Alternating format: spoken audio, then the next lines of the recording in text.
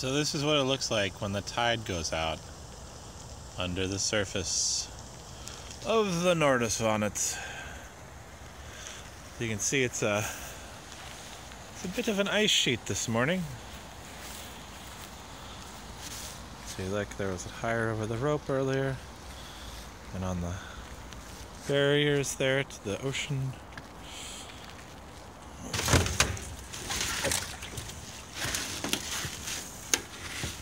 Makes a weird sound lodged in the ice. I mean, I guess it's fairly shallow here. You know, I mean, there's a boat over there in the water, right? But I'm really quite surprised at how frozen it has. Oh, look at this. Look at the waves I can make underneath it with so this is a floating dock right here that I'm on.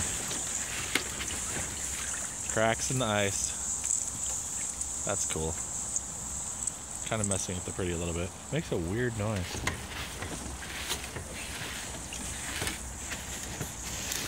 It's not really too slippery on my feet, but it's strange. I thought today might be a pretty day to take out the kayak in, you know, the sunshine that we have here as we approach noon. But the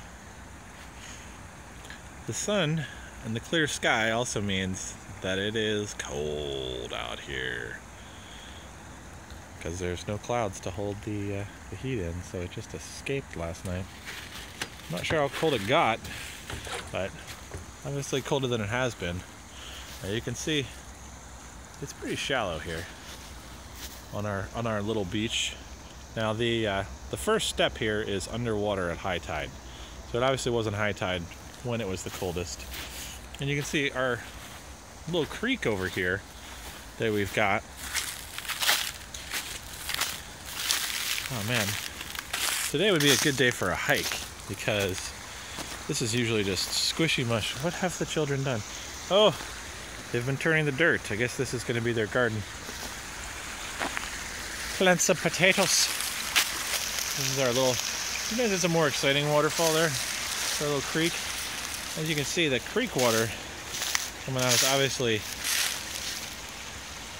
not as cold as the water out there. So we've got a break area in the ice. You kind of see the edge there,